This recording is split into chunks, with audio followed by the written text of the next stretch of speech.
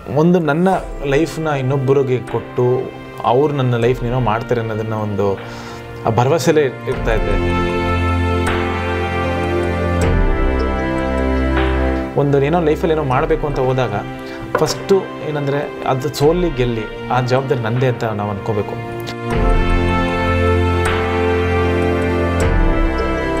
So ನಮ್ಮ ಲೈಫ್ನ ನಮ್ಮ ದಾರಿನ ನಾವೇ ಮಾಡ್ಕೋಬೇಕಿಲ್ಲಿ. ನಿನ್ನ ದಾರಿನ ನೀನೇ ಸೃಷ್ಟಿ ಮಾಡ್ಕೋಬೇಕು.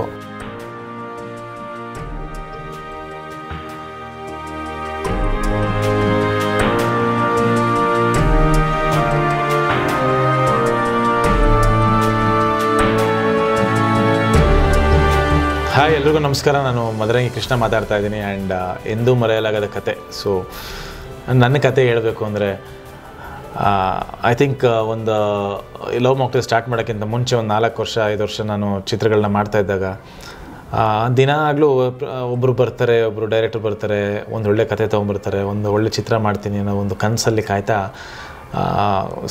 ಒಂದು ನನ್ನ ಲೈಫ್ನ ಇನ್ನೊಬ್ಬರಿಗೆ ಕೊಟ್ಟು ಅವರು ನನ್ನ ಲೈಫ್ನ ಏನೋ ಮಾಡ್ತಾರೆ ಅನ್ನೋದನ್ನು ಒಂದು ಭರವಸೆಲೇ ಇರ್ತಾ ಇದ್ದೆ. ಬಟ್ ಒಂದು ಪಾಯಿಂಟಲ್ಲಿ ಅನ್ನಿಸ್ತು, ಅಲ್ಲ ನಾನು ಯಾಕೆ ಯಾರೋ ಬಂದು ನನಗೆ ಮಾಡಲಿ ಅಥವಾ ಯಾರೋ ನನ್ನ ಲೈಫ್ ಚೇಂಜ್ ಮಾಡ್ತಾರೆ ಅಂತ ಯಾಕೆ ಕಾಯ್ತಾ ಇದ್ದೀನಿ, ಇಲ್ಲಿ ಯಾರೂ ಬರಲ್ಲ ಆ ಥರ. ಸೊ ನಾನೇ ಒಂದು ಏನೋ ಹೇಳ್ತಾರಲ್ಲ, ಸ್ಯಾಂಟಾ ಕ್ಲಾಸ್ ಬರ್ತಾರೆ, ಇನ್ನೊಂದೇನೋ ಗಿಫ್ಟ್ ತರ್ತಾರೆ. ಸೊ ಆ ಥರದ ಲೈಫಲ್ಲಿ ಏನೂ ನಡೆಯೋದಿಲ್ಲ. ಸೊ ನಮ್ಮ ಲೈಫ್ನ ನಮ್ಮ ದಾರಿನ ನಾವೇ ಮಾಡ್ಕೋಬೇಕಿಲ್ಲಿ. ಸೊ ಅಂಥ ಒಂದು ಸಿಚುವೇಶನ್ ಬಂದಾಗ ಹುಟ್ಟಿದ್ದೇ love mocktail Chitra. I think ಈ ಸಿನಿಮಾ ನನಗೆ ಭಾಳ ಅಂದರೆ ತುಂಬ ಹೇಳ್ಕೊಟ್ಟಿದೆ. ಒಂದು, ನಿನ್ನ ದಾರಿನ ನೀನೇ ಸೃಷ್ಟಿ ಮಾಡ್ಕೋಬೇಕು. ಇನ್ನೊಂದು, ಎಲ್ಲ ಮುಗಿದೋಗಿದೆ ಅಂತ ಬಿದ್ದೋದಾಗ, ಸಿನಿಮಾನ ಬಿದ್ದೋದಾಗ ನಿನ್ನ ಕೆಲಸ, ಶ್ರದ್ಧೆ ಎರಡೂ ಕರೆಕ್ಟಾಗಿದ್ದರೆ ನಿಮ್ಮ ಲೈಫಲ್ಲಿ ನಿನ್ನನ್ನು ಯಾರೂ ನಿನ್ನ ಮುಚ್ಚೋಕ್ಕಾಗಲ್ಲ ಅಥವಾ ತುಳಿಯೋದಕ್ಕಾಗಲ್ಲ. ನೀನು ಬಂದು ಎದ್ದು ನಿಲ್ತೀಯ ಅನ್ನೋದನ್ನು ಈ ಸಿನಿಮಾ ಒಂದು ದೊಡ್ಡ ಉದಾಹರಣೆ. ಭಾಳ ಖುಷಿಯಾಗುತ್ತೆ. ಯಾಕಂದರೆ 2ನೇ ವಾರದಲ್ಲಿ ಸಿನಿಮಾ ಒಂದೇ ಥಿಯೇಟ್ರಲ್ಲಿ ಉಳ್ಕೊಂಡು 3ನೇ ವಾರದಲ್ಲಿ ಬಂದು 120 ಸ್ಕ್ರೀನಲ್ಲಿ ಬರುತ್ತೆ ಅಂದರೆ ಇದನ್ನು ಮ್ಯಾಜಿಕ್ ಅಂತ ಇನ್ನೇನು ಹೇಳೋಕ್ಕಾಗಲ್ಲ. ಬಟ್ ಜನಕ್ಕೆ ಕೆಲವ್ರಿಗೆ ಅದು ಮ್ಯಾಜಿಕ್ ಅಂತ ಅನಿಸ್ಬೋದು. ಬಟ್ ಸ್ಟಿಲ್ ಅದು ಬರೋಕ್ಕೆ ಕಾರಣ ನಾವು ಪಟ್ಟಂಥ ಶ್ರಮ, ನಾವು 1 ವರ್ಷ ಈ ಸಿನಿಮಾಗೆ ಕೊಟ್ಟಂಥ ಶ್ರದ್ಧೆ, ನಮ್ಮ ಒಂದು ಚಿತ್ರ ಮಾಡೋದ್ರಲ್ಲಿ ಇದ್ದಿದ್ದಂಥ ಒಂದು ಭಕ್ತಿ.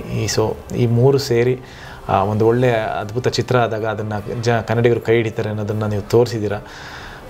ಈ ಸಿನಿಮಾ ಮಾಡಿದ್ದು ರೀತಿಯೇ ಒಂದು ತುಂಬ ಇನ್ಸ್ಪಿರೇಷನ್ ಆಗಿರುತ್ತೆ ಪ್ರತಿಯೊಬ್ಬರಿಗೂ. ನಾನು ಪ್ರತಿಯೊಂದು ಇಂಟರ್ವ್ಯೂಲಿ ಹೇಳ್ತಾ ಇರ್ತೀನಿ, ಈ ಸಿನಿಮಾ ಹೇಗಾಯಿತು, ಹೆಂಗೆ ಮಾಡಿದ್ವಿ ಅನ್ನೋದನ್ನು. ನನಗೂ ತುಂಬ ಒಂದು ಇನ್ಸ್ಪೈರ್ ಮಾಡಿದಂಥ ಒಂದು ಜರ್ನಿ ಇದು.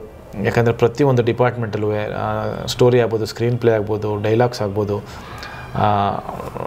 ಆರ್ಟ್ ಡಿಪಾರ್ಟ್ಮೆಂಟ್ ಆಗ್ಬೋದು, ಒಂದು ಪ್ರೊಡಕ್ಷನ್ ಮ್ಯಾನೇಜರ್ ಕೆಲಸಗಳಾಗ್ಬೋದು, ಅಥವಾ ಒಬ್ಬ ಪ್ರೊಡ್ಯೂಸರ್ ಆಗ್ಬೋದು, ಫೈಟ್ ಮಾಸ್ಟರ್ ಆಗಿ, ಅಥವಾ ಒಂದು ಸಾಂಗ್ನ ಕೊರಿಯೋಗ್ರಾಫ್ ಮಾಡೋದಾಗ್ಬೋದು. ಐ ಥಿಂಕ್ ಪ್ರತಿಯೊಂದು ಕೆಲಸನೂ ನಾವೇ ಮಾಡಿದಾಗ ಏನಕ್ಕೆ ಮಾಡಿದೆ ಅನ್ನೋದು ಏನಕ್ಕೆ ಅಂದರೆ ನಮಗೆ ಬೇರೆ ಆಪ್ಷನ್ ಇರಲಿಲ್ಲ, ನಾನೇ ಮಾಡಬೇಕಾಗಿ ಬಂತು.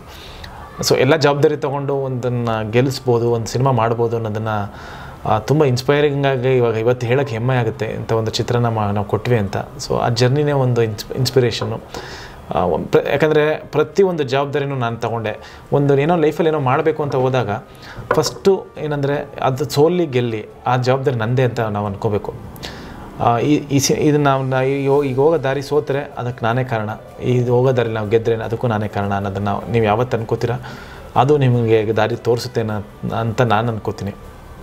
ಸೊ ದಯವಿಟ್ಟು ನಿಮ್ಮ ಗೋಲ್ಗಳು ಏನೇ ಆಗಿರ್ಬೋದು, ನೀವು ಅದನ್ನು ಫಾಲೋ ಮಾಡಿ, ಬಿಡಬೇಡಿ. ಅದನ್ನು ಶ್ರದ್ಧೆಯಿಂದ ಮಾಡಿ, ಖಂಡಿತವಾಗ್ಲೂ ನಿಮ್ಗೆ ಯಶಸ್ಸು ಸಿಗುತ್ತೆ. ಆ್ಯಂಡ್ ಲವ್ ಮಾಕ್ಟೇಲ್ ಅದಕ್ಕೆ ತುಂಬ ದೊಡ್ಡ ಉದಾಹರಣೆ. ಆ್ಯಂಡ್ ನಮ್ಮ ಶ್ರಮಕ್ಕೆ ನೀವು ಕೊಟ್ಟಂಥ ಪ್ರತಿಫಲ.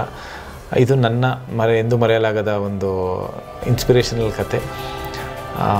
ತುಂಬ ಚಿಕ್ಕದಾಗಿ ಹೇಳಿದ್ದೀನಿ, ಬಟ್ ಅದರಲ್ಲಿ ತುಂಬ ದೊಡ್ಡ ವಿಷಯಗಳಿದೆ. ಮಾತಾಡ್ತಾ ಕೂತ್ರೆ ದಿನಗಳೇ ಸಾಲಲ್ಲ ಈ ಸಿನಿಮಾ ಬಗ್ಗೆ. Thank you so much.